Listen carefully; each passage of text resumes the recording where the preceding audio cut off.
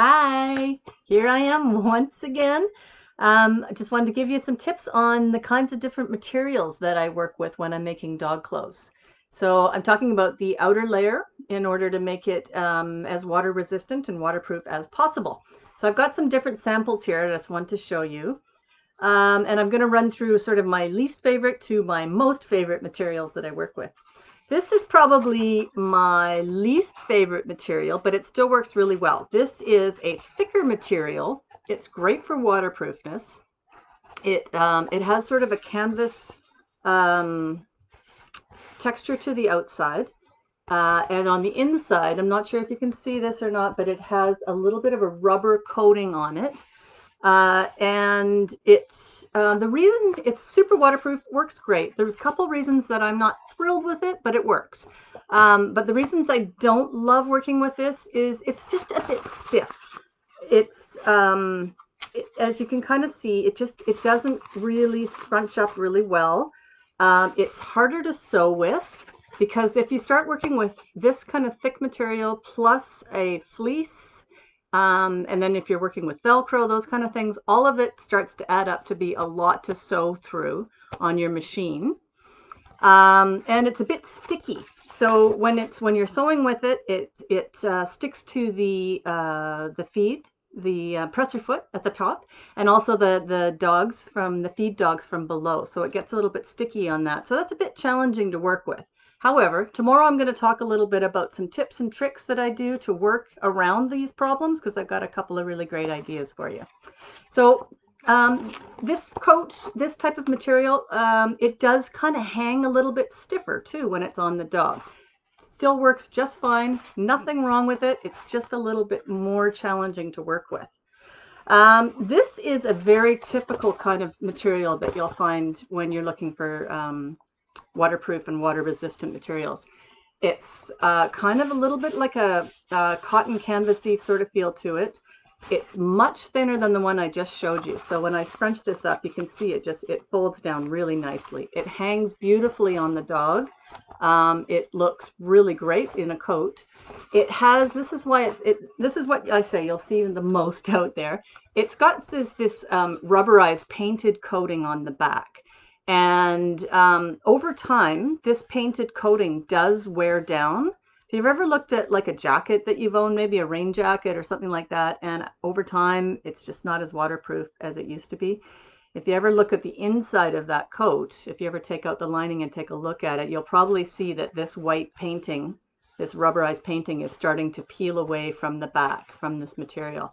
So it's a great material, but it doesn't last forever. But one of the reasons that last in the sense of water resistance, however, one of the reasons that it is a challenge when you're sewing is, again, as I was just talking about, it's really sticky. This is a rubber kind of feeling to it, so it's a bit challenging to sew with. So again, I'm going to talk about some tips and tricks to get around that because this is great material and I do work with it a lot. And it does last for several years for waterproofness, so don't worry about that white coming off right away when you sew with it. It is actually very effective as a waterproof material.